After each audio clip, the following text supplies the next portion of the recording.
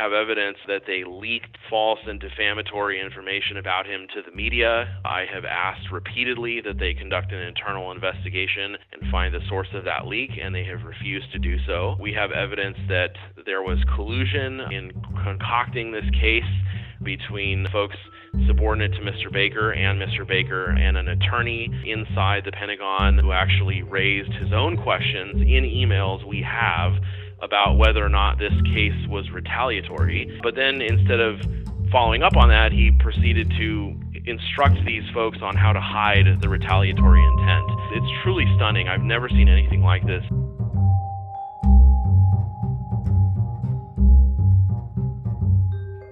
I'm Ben Weingarten, and this is Big Ideas with Ben Weingarten, a podcast where we talk with exceptional thinkers and doers about the most important ideas and issues of our time and all time. Much has been made of President Trump's revocation of the security clearance of former CIA Director John Brennan, something that as Commander-in-Chief he had clear legal authority to do. But what happens when you're an active, distinguished member of the national security apparatus and you blow the whistle on malfeasance in your office involving politically sensitive figures, only to find that the deep state has put a target on your head? Don't believe in the deep state? Well, suddenly, in spite of your spotless record, a series of charges are lobbed at you. You're badmouthed in the press. You get appointed to a higher position on account of your service and your shared views with the incoming presidential administration, only for the probes executed by holdovers from the prior adversarial administration, your bosses, to intensify, ultimately leading to your demise. You aren't even able to mount a defense because the people raising the charges don't give you the basic information you've requested to make your case. You might have to plead this case in front of people representing the very bureaucracy that swallowed you up and spit you out in the first place. And since they've thrown you out of office without pay, good luck funding your defense in all the cases you're litigating. This isn't the stuff of conspiracy theories. This is the real-life story of Pentagon analyst Adam Lovinger. And while it is one of several stories of pro-Trump officials who have gotten pushed out of office, allegedly on political grounds, by holdovers from the Obama administration, if what Mr. Lovinger asserts about his cases is true, it is illustrative of the greater rot and corruption within our federal bureaucracy. And this is a bipartisan problem. It transcends administrations. The idea that if you rock the boat, you'll pay a price is fundamentally un-American. It should concern you regardless of political party. Power should only be wielded under the assumption that you'd wish to give that very same power to your worst enemy. Unfortunately, in our government today, power is often exerted with little forethought as to the long-term consequences. And worse, those who wield it in the bureaucracy, unfairly or worse, tyrannically, are very rarely, if ever, held accountable, which means the problems only fester.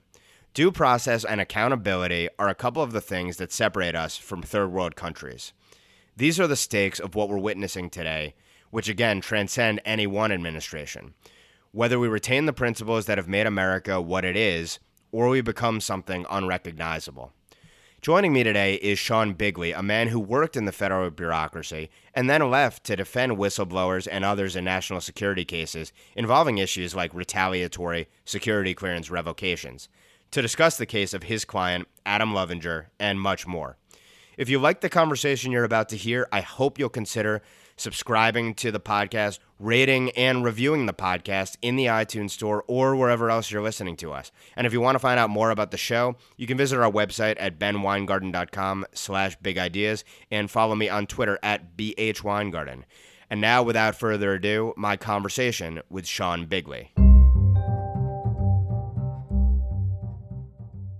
Sean, in your vast experience in this area of national security clearances and protecting, defending whistleblowers, have you seen historically that security clearances have been politicized, i.e. potentially revoked or at least suspended for reasons other than merit? Absolutely, Ben. This is kind of one of the dirty secrets of Washington, and that is that, security clearances are a necessary tool, oftentimes for employment. I often liken them to the equivalent of a professional license for a doctor or a lawyer or somebody of that nature. Without it, you're not going to get work in a number of fields, intelligence, diplomacy, oftentimes many career fields in the military, things like that. And so it's a tool that is often misused by folks who are looking to settle a political score or a personal vendetta or retaliate against a whistleblower. This is not anything new, despite what people like John Brennan and those folks would lead us to believe. This has been happening for many years. And it happens because there are no real safeguards in place to prevent this type of abuse. There have been very few efforts made in the Congress and even fewer efforts made within the executive branch to address this type of behavior. And so it's run amok, and it's really becoming a significant problem. I think now that it's kind of being exposed to daylight.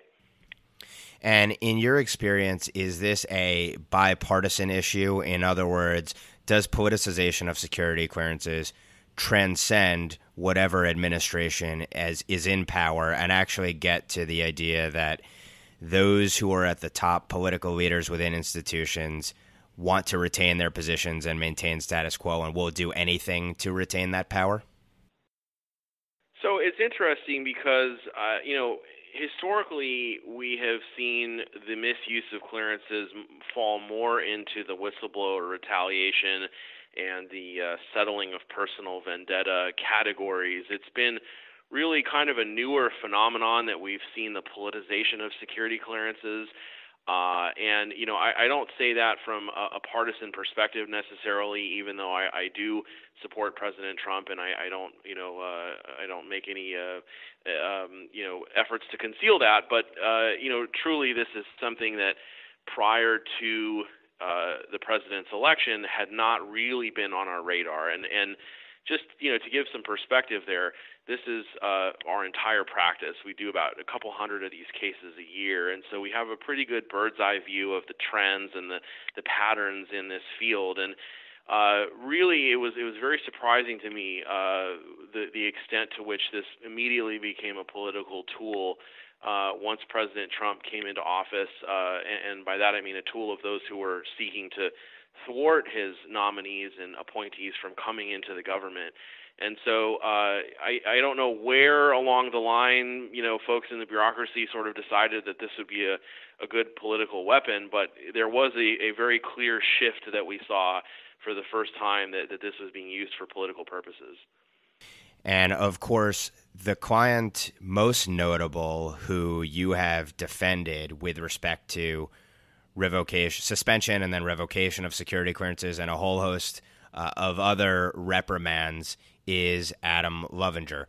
So let's start with this. Mr. Lovinger was working at the Office of Net Assessment, the ONA, within the Department of Defense. It's been characterized as essentially an in-house think tank there.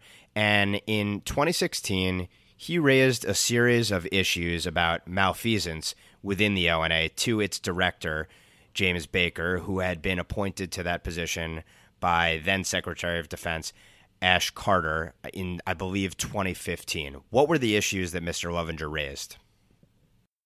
So Mr. Lovinger raised issues pertaining to the misuse of contractors that were really centered around two broad categories.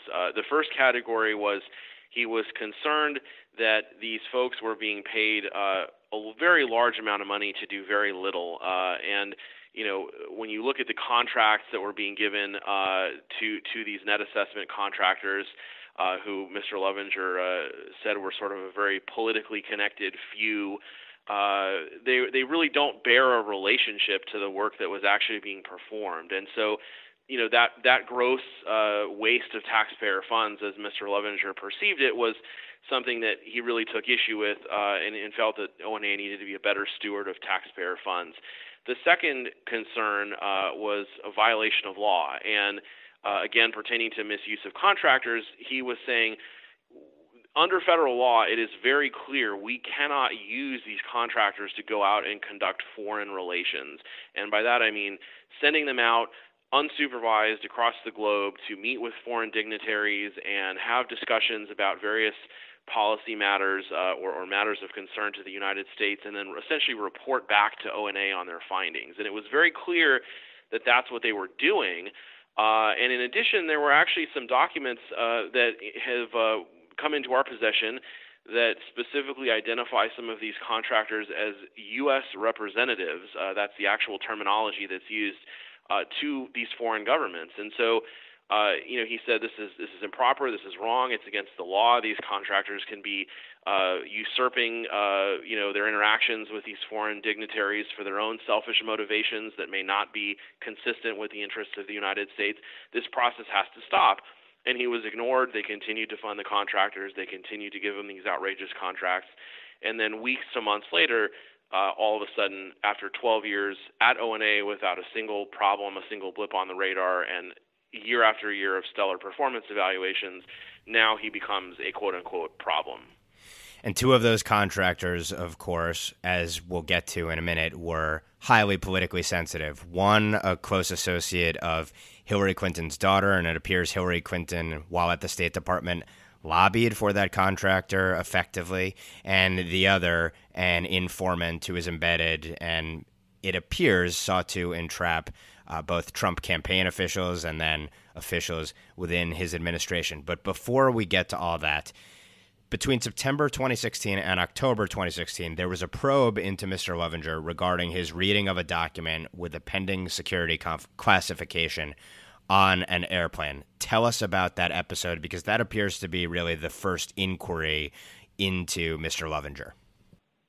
Yeah, so this is really interesting. This is definitely sort of the trigger point that started all of this. And what happened was he was going on a trip for official business.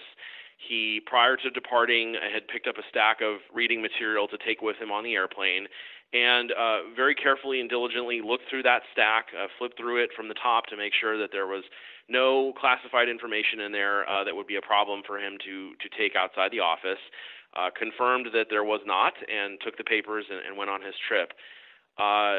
He subsequently, while on the airplane and going through these papers, grew concerned that one of the documents had a marking in the footer of the document on, I think, the 11th or the 14th page or something like that, that seemed to indicate that it may contain some classified information. So he immediately moved to secure the document, put it away, and then subsequently, upon arriving at his destination, turned it over to the local security officials and had it discarded. Now, what's interesting about this is classified information is supposed to be marked, and there are very, very specific regulatory requirements for how it is marked, precisely to prevent this type of an oversight. And it was not marked. There was no what we call in this field a cover page, meaning a page on it that says top secret or secret or anything like that.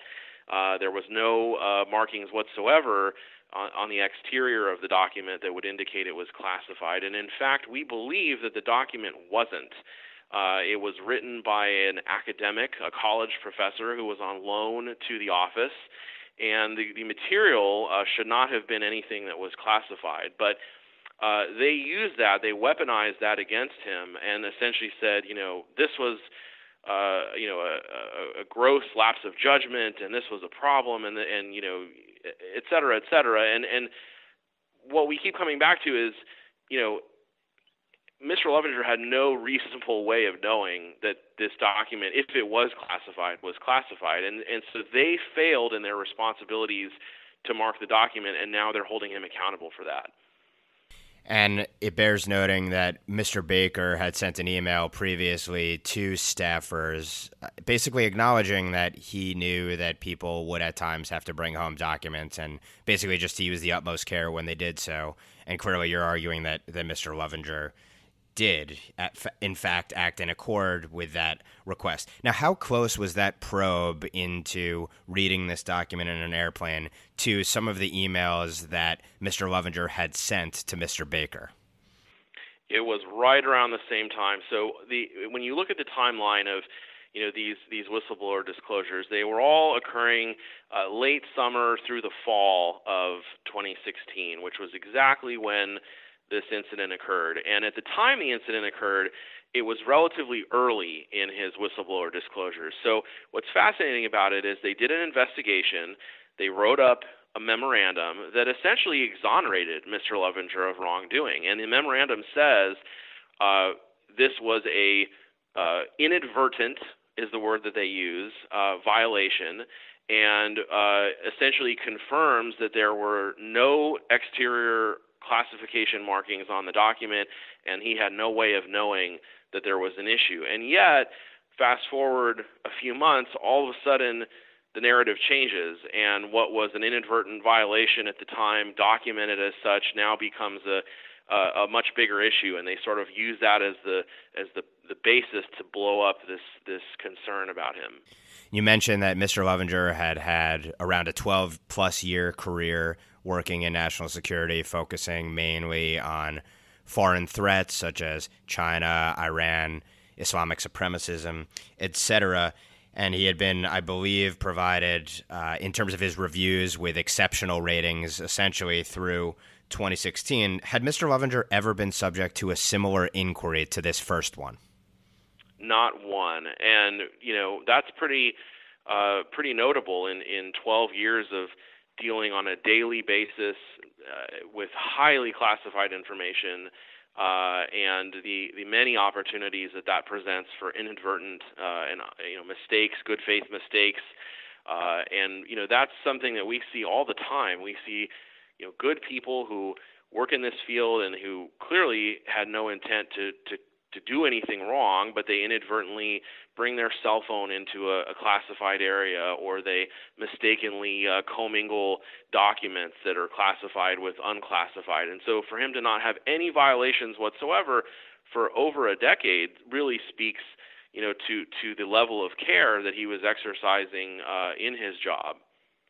Fast forward several months, Donald Trump is elected president, and Mr. Lovinger is tabbed to join the National Security Council in a fairly senior director position. And his views, as I understand them, are in accord largely with those of the president on national security and foreign affairs, as well as the then incoming National Security Advisor, Mike Flynn. What happens from the point he is tabbed to join NSC? So he departs for NSC in January 2017 to join the incoming administration, and they continue these internal probes that they've launched. Mr. Baker has launched. There's actually two of them that are running concurrently, and the investigators, and I use that term very loosely, that he tapped to run these probes were grossly unqualified for the job. One was a direct subordinate to Mr. Baker, and yet was supposed to be conducting an independent investigation. The other one was a direct subordinate of another Obama official, Stephen Hedger. We actually have evidence that Mr. Baker drafted the documents that Mr. Hedger signed initiating that investigation, so it was essentially just a farce to provide the appearance of a bit of daylight between Mr. Baker and the second investigation. And these folks, neither of them had any training in investigations, any training in law. They were picked essentially because they were political hacks, and they were purporting to conduct these national security investigations, and yet they have an entire Office of Inspector General at the Department of Defense that's staffed with investigators who are trained and available just for that purpose. So it's very clear they were looking to reach a predetermined conclusion, and one that wouldn't be subject to any outside scrutiny. They ultimately did. What's interesting is they hid those conclusions from us for 14 months after they ultimately suspended Mr. Lovinger's security clearance. They were required by executive order to turn them over within 30 days. They refused that. And then they demanded that we respond to their allegations without ever turning over a single document to us.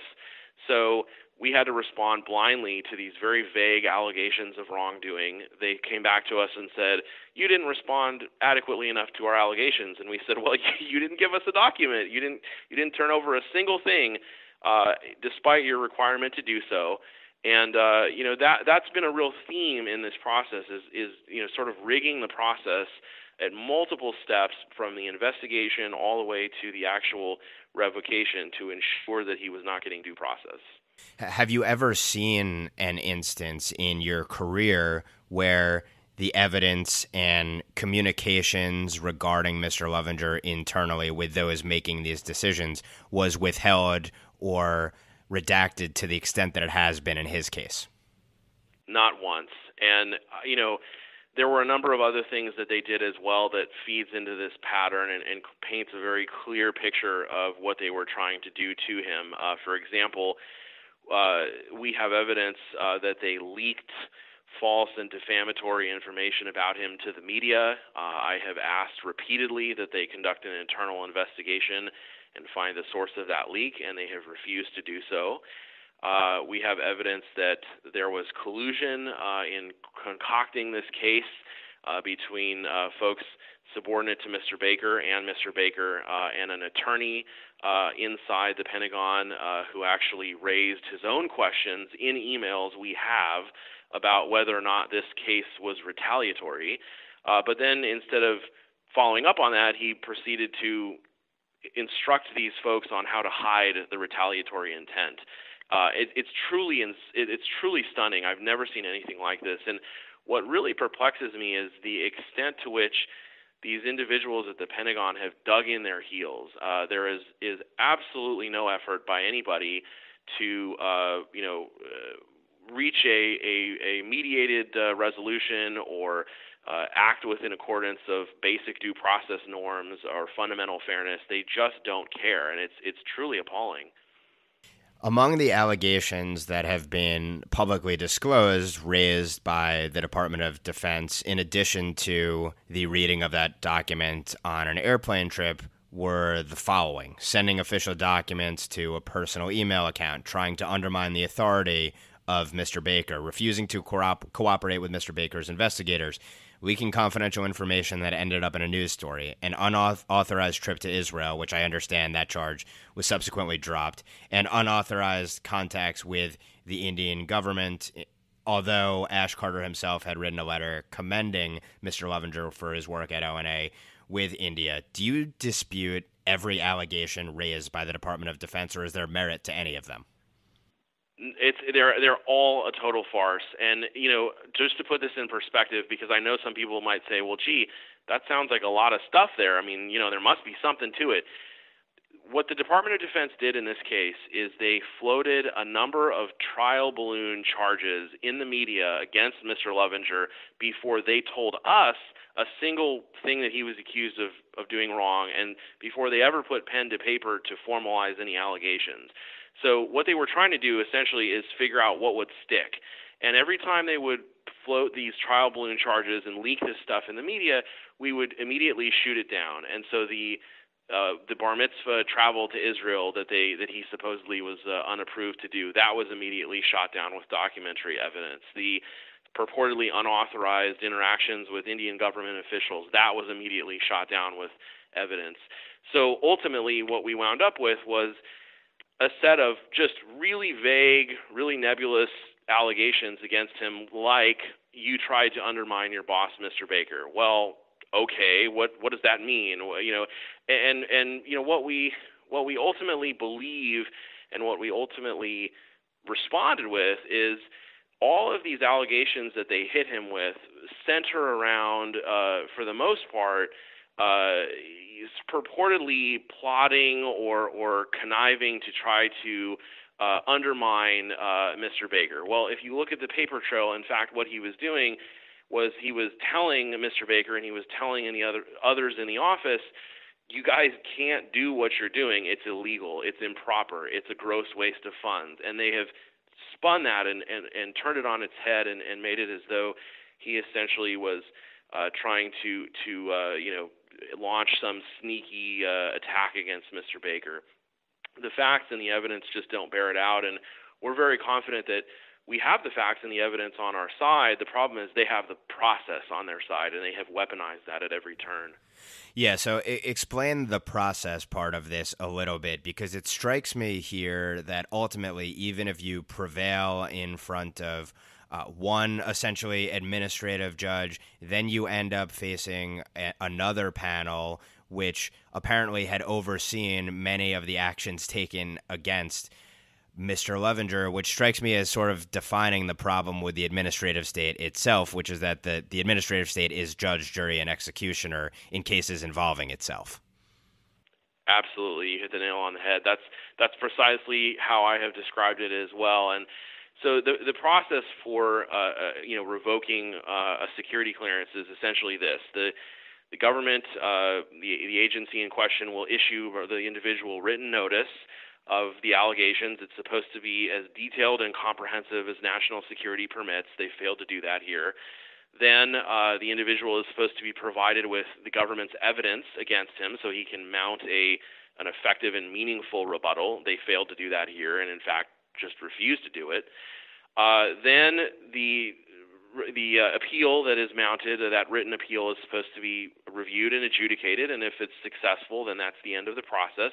If it's not, then the individual moves to the second and final stage in the process, which varies slightly by agency. In this case, there's a weird quirk in Department of Defense policy that says you, Mr. Levenger, are entitled to go before an administrative judge, an independent administrative judge, who will have a hearing and render a decision. But for whatever reason, that decision is only going to be a recommended decision, which will then go back along with the rest of your file to a panel of unaccountable bureaucrats who report directly to the same woman who has been leading the charge against him from day one. And these folks are a very obscure administrative arm of the Pentagon called Washington Headquarters Services, WHS.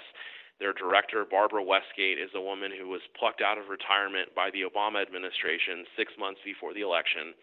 And she is in cahoots with Mr. Baker. We know this because all of the contracts that Mr. Levenger was complaining about, WHS was actually the official contracting counterparty on for ONA. So in essence, WHS is incentivized to retaliate against him because he was implicating them in his whistleblower complaints. So how that provides a just and independent process is a mystery to me. It's a mystery to many other folks as well. And I have asked repeatedly that WHS and Ms. Westgate be recused from any further involvement in this case. I've asked that it be transferred to any other agency in the federal government, or that the administrative judge's decision be allowed to be final, and they have refused all of those requests. And you've argued this goes all the way up to the office of Secretary of Defense Jim Mattis. Explain that. So Secretary Mattis is unfortunately surrounded by a group of folks who we feel are shielding him from some of the things that are happening in the bureaucracy beneath him, particularly a gentleman, Kevin Sweeney, who is his chief of staff. We have raised these issues with Mr. Sweeney repeatedly. I have directly and personally brought them to his attention, and each time he has ignored us and shifted responsibility to his subordinates, who are precisely the ones who are running the show in this process. And so, there's sort of a willful blindness there, or an arrogance of power, I would say. But it's really unfortunate because it's creating sort of a wall between Secretary Mattis and his own staff. Now, as I hinted at before, part of what was uncovered by Mr. Levenger was contracts, I believe over $11 million in contracts doled out over the years, I believe over a decade, to a close personal friend of Chelsea Clinton, Hillary Clinton's daughter, and Hillary Clinton had apparently lobbied on behalf of this person and her company to receive Department of Defense contracts, as well as the revelation or the whistleblowing that the contracts that Stefan Halper were receiving were outsized, and it was unclear that they were justified under ONA's modus operandi. Explain what Mr. Levenger uncovered, and do you believe that there's a direct link between what he uncovered and there being a political rationale for the inquiries into him? Sure. So, first off, we absolutely believe that there is a political motivation behind this with respect to the retaliation. I don't think it's any coincidence that the contractors he was pointing out were Stefan Halper and the very close confidant of the Clinton family. I think it explains a lot as far as the ferocity behind the retaliation efforts against him, which I have never seen in my career, despite practicing exclusively in this area. What he was addressing with respect to these two contractors, I'll give you an example with respect to the Clinton-tied contractor. Those folks were producing reports at great taxpayer expense on topics like whether or not there were enough coastal elites in the national security bureaucracy and whether or not Americans are a warlike people. Those are actual topics of reports by this contractor. Now, I suppose everyone can reach their own conclusions about whether or not that informs policymakers and is worth the expenditure of taxpayer funds, but Mr. Levenger certainly felt that it was not. Now, that's not to say that these folks weren't doing other work that may have been of more value, but nonetheless, he felt that they were not qualified to serve as a contractor and that they were not performing work that was of significant value. With respect to Mr. Halper, he was being paid multiples of what other contractors in the office were being paid to conduct, at least on paper, similar projects. And one particularly notable example was a gentleman in the office who is a true and very preeminent scholar on China. He speaks Mandarin. He has incredible advanced degrees and incredible knowledge on the topic. He was being paid a third or a fourth of what Mr. Halper was being paid to conduct a study on China. So when you look at things like that, Mr. Levenger was saying there's really a disconnect here between what we're paying these people to do and what they're actually doing.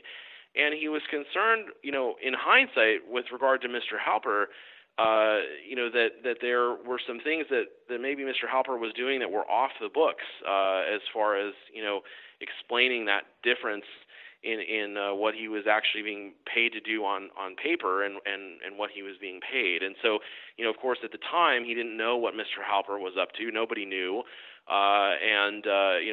We have to question in hindsight whether or not the leadership of Net Assessment and other folks who were facilitating these contracts were aware. And if there was an ulterior motive behind these inflated contracts, if they were essentially using Mr. Halper to conduct their dirty work or to run an off-the-books spy operation and go after enemies of the Obama administration, folks like General Flynn, who we know Mr. Halper was being sort of sicked on as early as 2014. So, there's a lot of questions that are raised here. I think the most important thing is that at the time Mr. Levenger was raising them, he was raising them without any political designs. He was just trying to do what we ought to expect from all of our government employees, and that is be a good steward of taxpayer dollars and be a vanguard against abuse of the administrative state.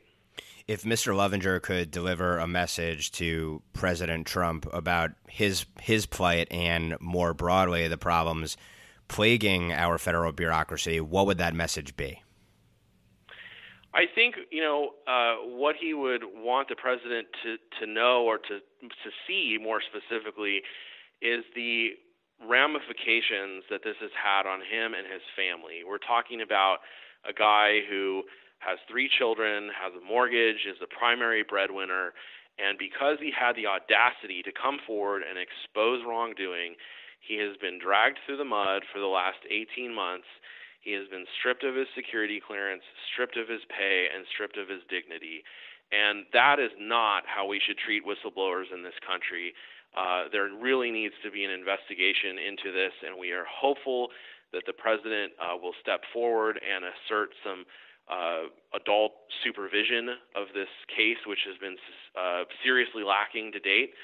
And so, we'll see. I think there's going to be some additional things that come out in the next few days that are going to further interest in this, and we'll see what happens. Lastly, what reforms would you suggest be made to protect people like Adam Lovinger, and can we expect the administrative state to clean itself up? Well, I definitely don't think we can expect the administrative state to clean itself up. I think they've had far too long already to demonstrate that they can do that, and they have utterly failed. So I would propose, and a number of people have proposed, assigning somebody within the administration to serve as a sort of drain the swamp czar, if you will, and coordinate all of the efforts that are long overdue to rein in the bureaucracy, to establish some accountability, and to ensure that these folks remember at the end of the day who is paying their salaries and that the voters are in charge. As far as specific reforms, there are two things very briefly that I would like to see. Number one, I would like to see defined penalties added to the provision in the law that allows Mr. Lovinger to seek redress for retaliation on his security clearance. There are defined provisions in the Whistleblower Protection Act, but that act only applies to other actions, disciplinary actions, and things like that do not correlate with security clearance. So that's number one. I mean, I think these folks need to be on notice. These retaliators need to be on notice what they are looking at if they are caught. And then the second thing is, I think that cutting off somebody's paycheck who is fighting a whistleblower case is a real egregious abuse, because it puts them in an untenable position where they have to choose whether or not they're going to continue this fight, and the folks who are largely holding the keys to the timeline here are the same folks who cut off the paycheck. So I think that there needs to be a little bit of a second look as far as whether or not it's appropriate to cut off the paycheck of somebody who has raised a whistleblower retaliation claim, a credible whistleblower retaliation claim. Sean, thanks so much. Thank you. If you enjoyed this conversation, please do help us out by subscribing to, rating, and reviewing Big Ideas with Ben Weingarten in the iTunes Store or wherever else you're listening to us. I'm your host, Ben Weingarten. You can find out more about the podcast at benweingarten.com/bigideas or at BHWeingarten on Twitter. Thanks so much for listening, and we hope you'll join us next time.